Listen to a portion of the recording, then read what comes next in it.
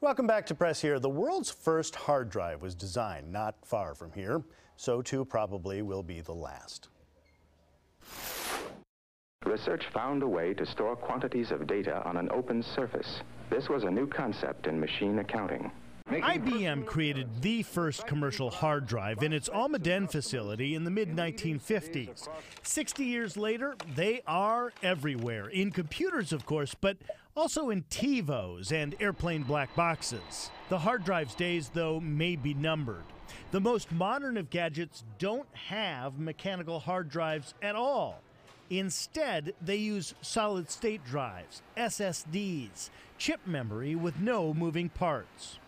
It's a sea change in the industry. The world's biggest memory maker, Samsung, is pursuing that solid-state market, putting solid-state drives in computers. They're quieter and more dependable, and in giant server farms, where their low power draw can save millions of dollars. Jim Elliott is vice president of Samsung Semiconductor. Samsung itself, by the way, the largest electronics company in the world. So if this is so revolutionary, if I am a hard drive company or a hard drive investor, should I be worried that this is the end of the line? You know, I think there's plenty of room for both solid state or flash-based storage to coexist with hard drive technology as well. Flash is really at the front end of things that are needed to be very fast, very rapid access, very portable type applications. Hard drives will still continue to play a role for bulk storage that may not to be accessed quite as quickly or speedily. You are smaller than hard drives now. I mean, the big hard drive is always going to be bigger and less expensive than the biggest of flash drives. Will that ever change? You know, I think what's interesting about that is flash, the actual size from a form factor position. I mean, you look I meant from a storage point of view. But yeah. I mean, if I had to store a huge amounts of data, I would definitely go with a hard drive. Definitely with a hard drive Small, for a huge amount of data. Except now, but will that change? Now that things are going to the cloud, you're seeing a lot more devices going to the cloud storage, for example. You know, this year laptops are going to be outshipped by tablets and smartphones for the first time ever. So that's a key paradigm shift in the industry right now. And I think what you'll see is that thin and light form factor will continue to proliferate, so the amount of storage you may need at the client level, what you take with you may be less and less. You can store a lot more in the cloud remotely.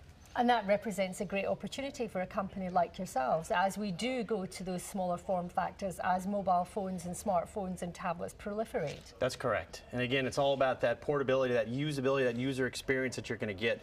You know, smartphones and tablets have really redefined the category of portability, and this really plays right into the value proposition of NAND flash. And once you've used a tablet and it goes on instantly, and then you fire up your laptop and you say, oh, come on. That's right. So the days of turning the laptop on and going to get a cup of coffee are over, because using an SSD, you're going to get that instant on capability. You're going to have a 2 to 3x improvement in terms of your performance. So your boot time, your shutdown time, if you're a gamer, you're copying lots of files, it's going to be much, much quicker. If I'm a laptop maker, is there any reason not to be using flash other than cost? I mean, cost will come down as each year goes by. Is there some inherent advantage to hard drives? You know, again, I think flash, it's really going to boil down to most of the innovation that's going to take place in the notebook space is going to be around this thin and light category. Yeah, I've got to make room for a hard drive. Right. I don't have to make room for flash. Absolutely. Not so much. So you can take up all that extra space you're going to save going from a hard drive to a flash-based SSD. You can use that for a bigger battery. You can have a smaller form factor. Again, you're going to extend your battery life, which could be the difference of having making that battery or the laptop last on that flight from SFO to Boston. But really it boils down to the user experience. Once you've experienced using a laptop with an SSD, you really don't want to go back. It's kind of like flying in first class and then having to go back to coach. I wouldn't know. And that's one of the reasons why Samsung are one of the first companies, isn't it, to come out with the Chromebook in the next couple of months, because it's got SSD, it's about being kind of almost instant on, not taking terribly long to fire up and get going, and using the cloud. That's right. So again, I think the cloud as a business model is a key paradigm shift that we're seeing in this industry, as is this instant-on type flash storage that is enabling smartphones, tablets, and all these other sort of disruptive new consumer electronics devices. And I think the notebook manufacturers are going to step up their game and really follow suit to have that tablet-like experience. So you think the Chromebook could be a game changer then in that laptop market because of this? I would say the cloud in general will continue to play a role in sort of changing or being a game changer in terms of how people utilize PC technology, laptop technology, tablet technology, and how they store and where they store that and access that data. There is a point that the server market, too, could come into a need for flash.